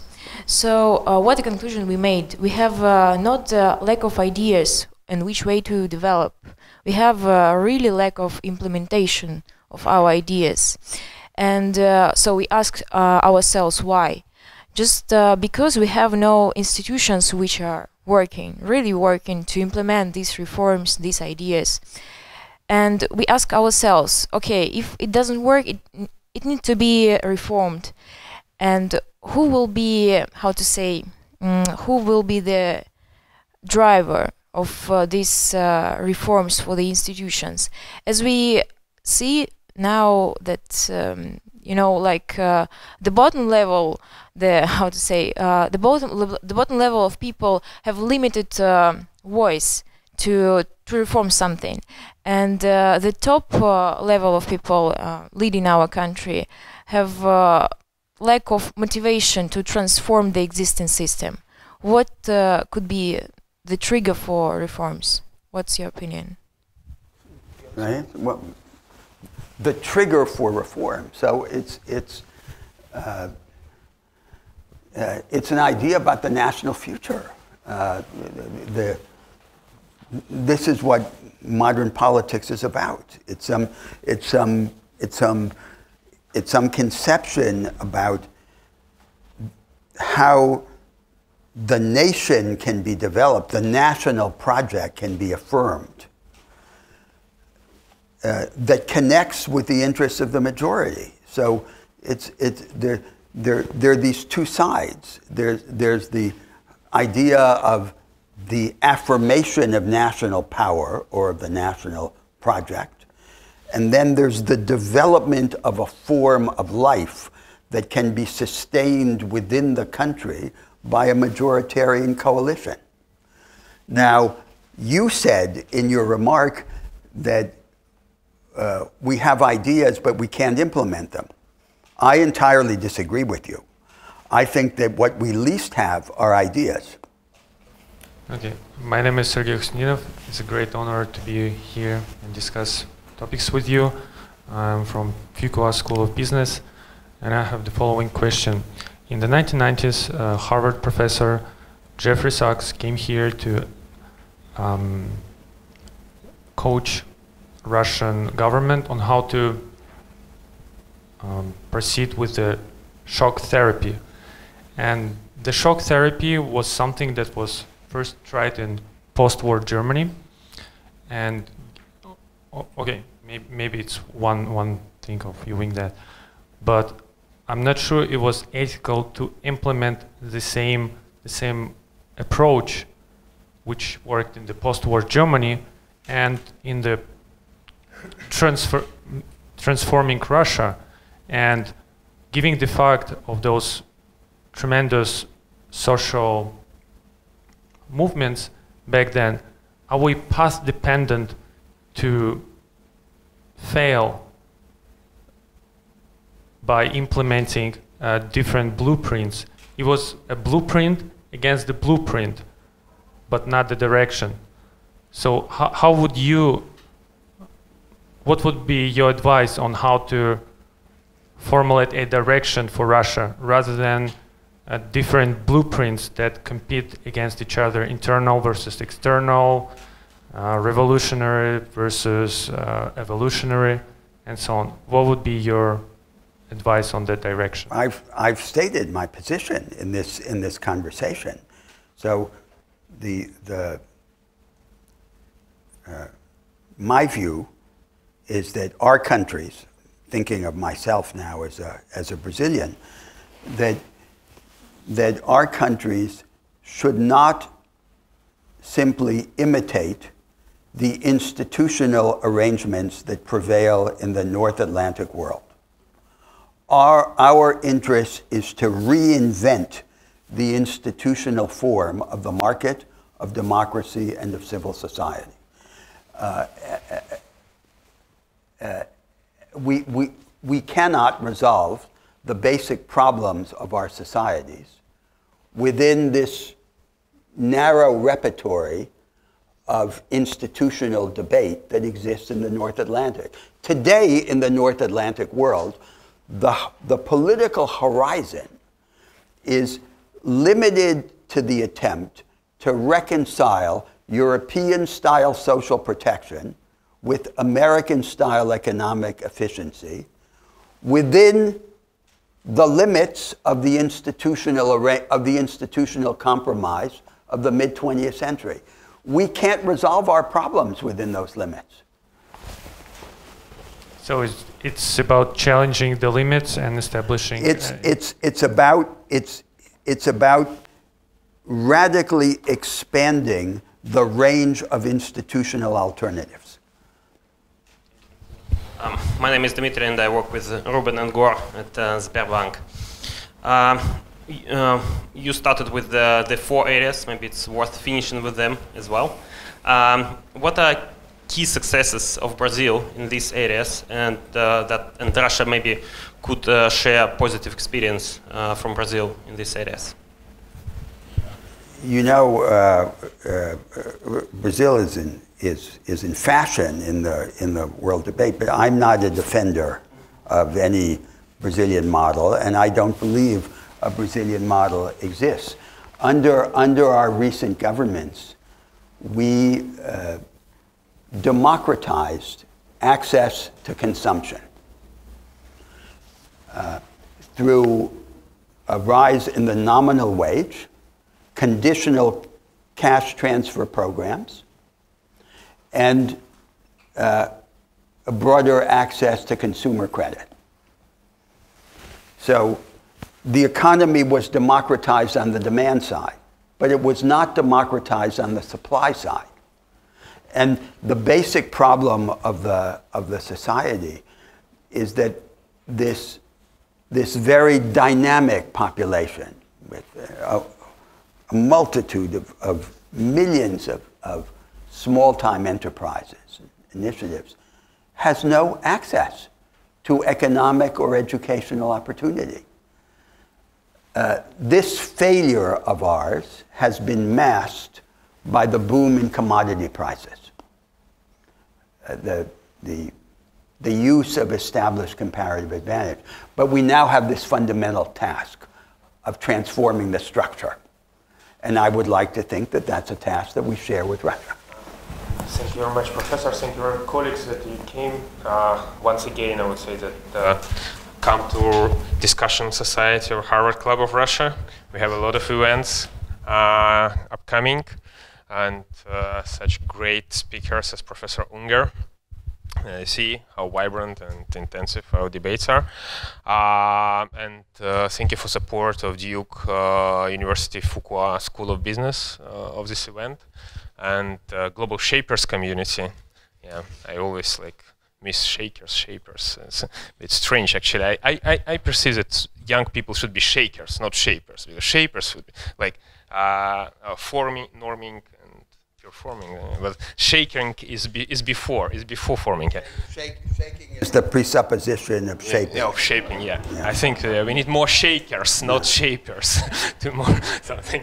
And shapers go exactly in the direction of constant innovation that you described.